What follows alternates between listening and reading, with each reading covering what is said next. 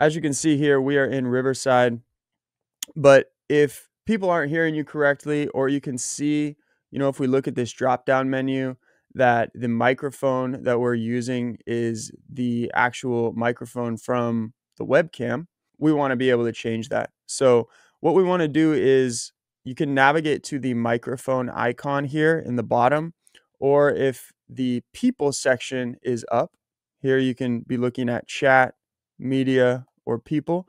If the people section is up, you should be able to see yourself, look at the input and output, and be able to change the microphone input so it is picking up on whichever microphone you want to use. Now, if you don't see any options, it's because your mics aren't plugged in, so you got to figure that out. But there are two places to change that. Here, you can just hover over the mic icon, and then you can select whichever microphone you would like to use for your Riverside recording. Hopefully that helped. If it didn't, drop your questions in the comment section below. We'll record separate custom tutorials for you to get your solution to whatever problem you're dealing with in online softwares. Specialize in video editing, content creation, but really whatever problem you're struggling with, we have a team of people that will make awesome tutorials for you.